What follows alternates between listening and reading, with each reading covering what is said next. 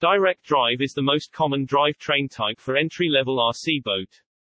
There is no gearbox and the motor drives the propeller directly. There is a motor cooling coil formed with thin copper tube that carries heat away through water flow.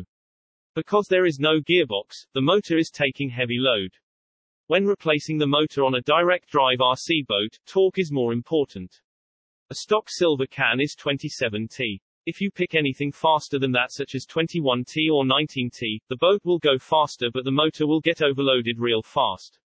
A better choice would be a standard 540 with strong magnet. Strong magnet offers way more torque. And it has a cooling fan inside the motor for much better heat dissipation.